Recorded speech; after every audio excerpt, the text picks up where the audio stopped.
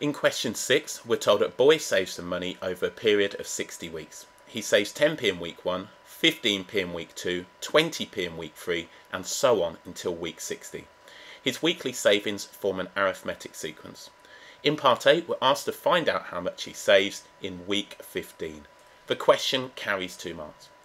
We can use a sub n is equal to a, which is the first term, plus n minus 1 multiplied by d, where d is the common difference. Collecting the information, we'll have a, n and d. A is the first term, which is going to be 10. The number is going to be 15, and the common difference is going to be 5. We can see in week 1 it was 10, week 2 is 15, week 3 it was 20. Subbing this in, we can say now the 15th term, or what he saves in the 15th week, will be 10 plus n minus 1, which is going to be 14 lots of the common difference. So we can write this as 10 plus 70, so we can write now that this is either 80p or £0.80. Either way round, one of these answers for 2 marks is perfectly fine. In part B, we need to calculate the total amount he saves over the 60-week period. For this one, we're looking for a sum, so we can use the S of n is equal to n over 2, 2a plus n minus 1 multiplied by d.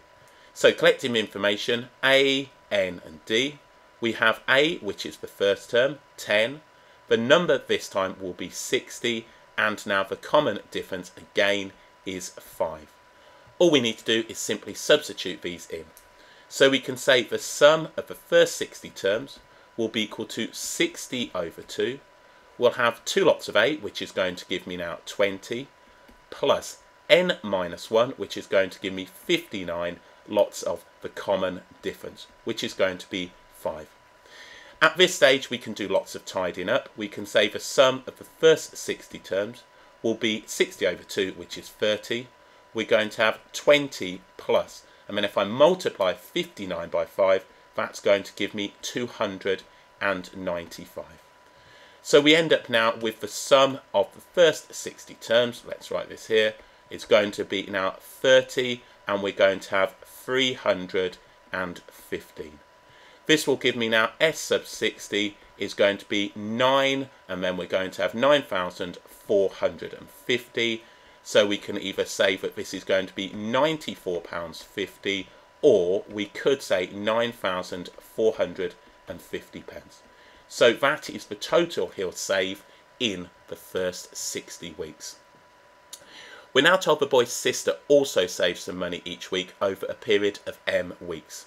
She saves 10p in week 1, 20p in week 2, 30p in week 3, and so on, so that her weekly savings form an arithmetic sequence.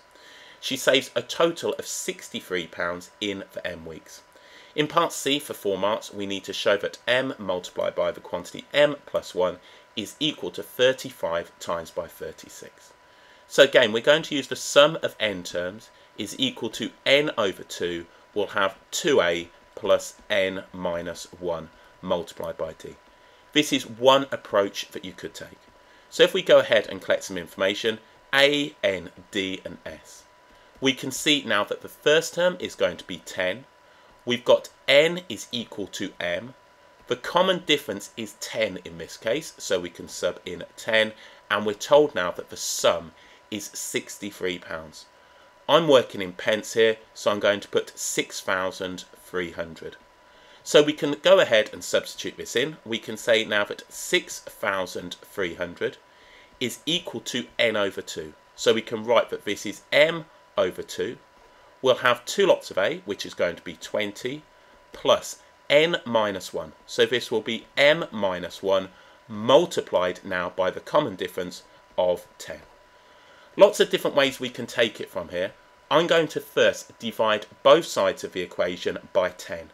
If I do that, I'll have on the left hand side 630. I will have m over 2. I will have 2 plus m minus 1. So all I've done here is simply now divided both sides of the equation by 10.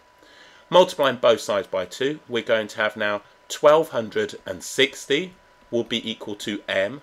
The bracket will simplify to give us now m plus 1.